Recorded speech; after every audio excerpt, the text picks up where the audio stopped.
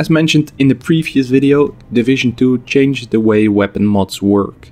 You now have to earn them instead of collect them, and they come with positive and negative attributes. For example, the T2 micro red dot sight might increase your accuracy by 15%, but it goes at the cost of the optimal range.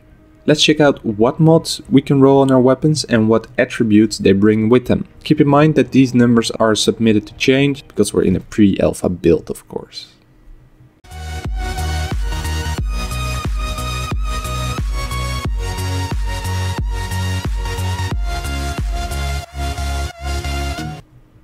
The weapon mods come in 4 categories, each with their own slot.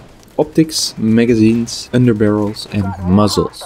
Let's start with the first, the optics. We have the improved iron sight, low reflex sight, the T2 micro red dot sight, 552 hollow sight, ACOG scope with the 4x zoom, the VX1 scope with the 12x zoom, MK5 scope with the 15x zoom and the M5XI 15x scope.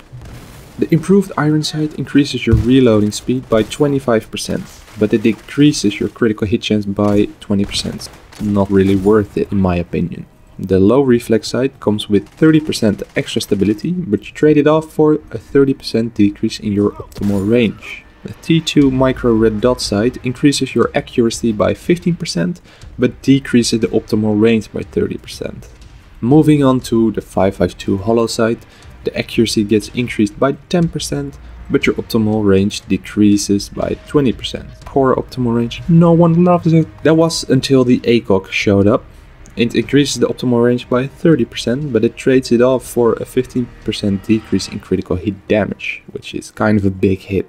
The VX1 scope, an all-time favorite, increases once again the headshot damage, but now by a whopping 30%, which is quite a lot, while decreasing the reload speed by only 10%. Sounds like a fan favorite once again. The MK5 scope is better off than last time with a 20% increase in optimal range, 20% headshot damage increase and a reduction of 5% in reload speed. The final optic mod, the M5XI 15x scope, has unknown attributes and it might only roll on the TAC 50C 50 caliber rifle. Moving on to the magazines. 3 magazine mods have been confirmed. The heavy firing spring, the high velocity magazine and the extended magazine. The heavy firing spring increases the rate of fire by 15% at the cost of the stability with a 15% decrease. The high velocity magazine increases the critical hit chance by 20% while reducing the weapon damage by 8%. Doesn't really sound like a great deal.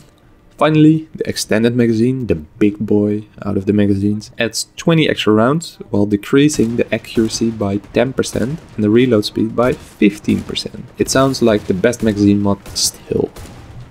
Next on our list are the mods that fit on the underbarrel rail. We have the vertical grip Coyote 10, angled grip, hand stop foliage green, laser pointer, small laser pointer and the short grip red. The vertical grip increases the accuracy by 10% but decreases stability by 8%. So that's kind of a trade-off. If you have a weapon with a lot of stability and low accuracy, you could put this one on. The angled grip ups your stability by 10% but decreases the accuracy by 8%, so it's the other way around. The hand stop increases reload speed by 10% at the cost of stability with a 10% increase. It might be worth it for submachine guns or shotguns in close range. Following this is the laser pointer. It increases the critical hit chance by 15% and it lowers the stability by 10%. Not a bad trade-off, especially for submachine gun or crit builds. A similar one, the small laser pointer, increases critical hit chance by a bit less, only 10%, but it decreases the accuracy by 5%. The final underbarrel mod, the short grip red, increases critical hit damage by 15% at the cost of 10% reload speed. It can also be combined well with a submachine gun or crit build once again.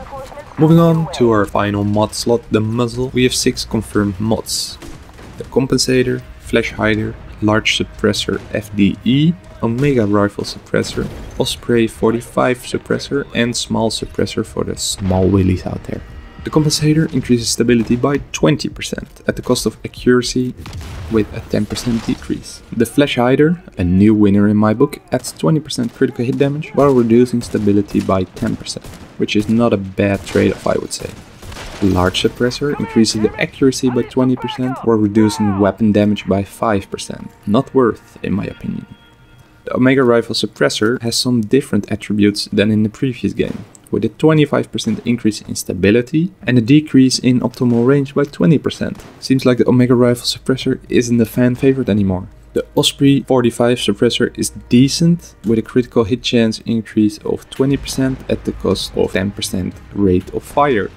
And the final mod of this video, the small suppressor, increases accuracy by 20% while reducing the weapon damage by 5%. Not worth it again. Looking back at the confirmed weapon mods, it looks like most of the old mods are coming back, maybe some new ones. I would have liked to see some new ones, but I guess we had a lot already, and you know, maybe they still will add them, who knows. The old favorite mods are still a thing, like the VX1 scope, extended magazine, but some others have changed, like the small grip, now called a short grip, and the Omega Rifle suppressor. Let me know in the comments down below what your favorite Optic, magazine, underbarrel and muzzle mod is and why. For now, thanks for watching, hopefully until next time, and peace out.